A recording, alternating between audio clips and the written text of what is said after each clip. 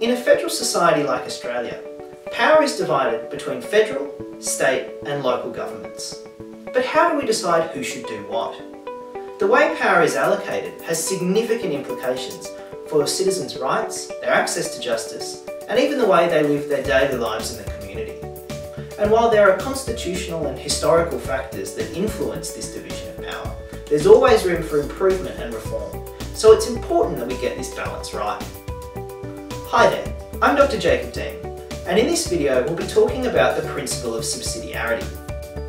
You may be familiar with subsidiarity as calling for decisions of government to be made as close to the people as possible.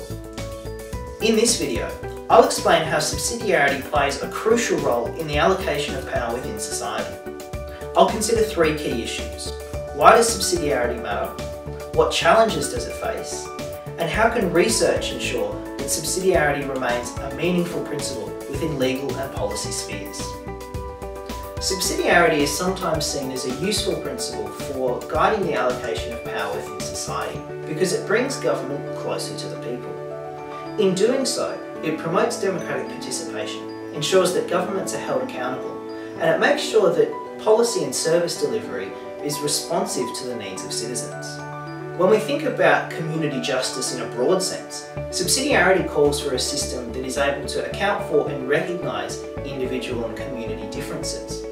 It understands that communities are best placed to identify and serve their own needs. In practice, we've seen subsidiarity provide useful guidance on federal reform in places like Australia and Switzerland. But for all these benefits, some scholars and practitioners are concerned that subsidiarity is unimportant or meaningless. In Australia, for example, Michelle Evans argued that Australia can no longer be seen as an authentic federation because the principle of subsidiarity has been disregarded by the High Court in decisions like the Work Choices case in 2006. Looking further afield, in the UK, former Prime Minister David Cameron said that nobody knows what subsidiarity means and he promised not to use it again.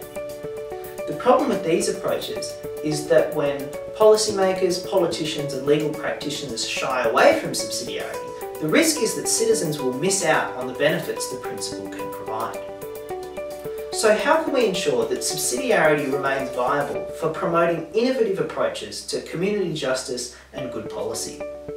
My research focuses on subsidiarity's meaning, both in a definitional sense and in terms of its importance. To begin, what does subsidiarity mean? Earlier, I said that we can understand subsidiarity as calling for decisions of government to be made as close to the people as possible. That's the common approach, especially here in Australia. But it doesn't capture the principle's full meaning, and in fact is quite a narrow decentralist one. Subsidiarity has a long history, stretching all the way back to Aristotle's writings in ancient Greece and its use within the ancient Roman legions. When we consider this full history, we see a number of other important elements. To combine these approaches, I argue that we're best off understanding subsidiarity in a holistic way, as being made up of three elements: decentralism, non-absorption, and support.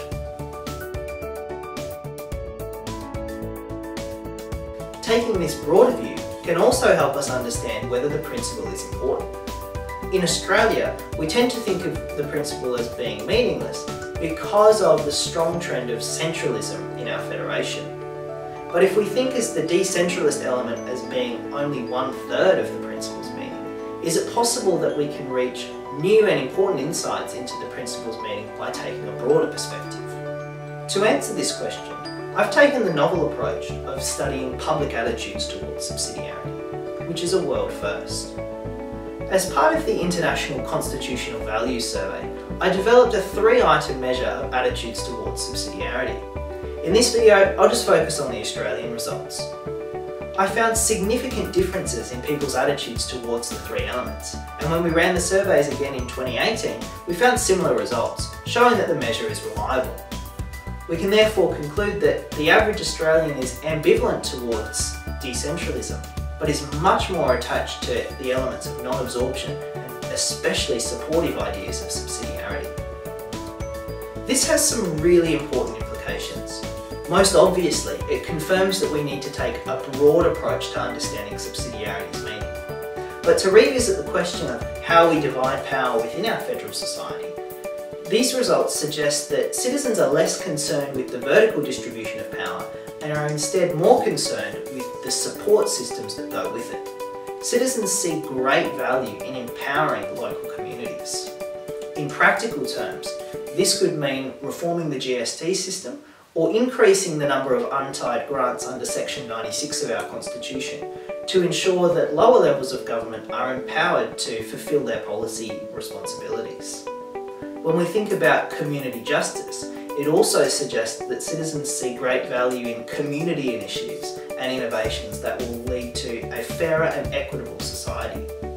In summary, we've seen that subsidiarity offers a useful guide to the allocation of power within society. Some scholars question the principle's importance based on trends of centralism within Australia. However, I've demonstrated that by taking a new, broader approach and by studying public attitudes, we can gain a fresh perspective to the principle's importance. In particular, supportive elements of the principle are likely to be especially important within Australia. So how can subsidiarity help inform your research or improve your community? I look forward to finding out. Thanks for watching.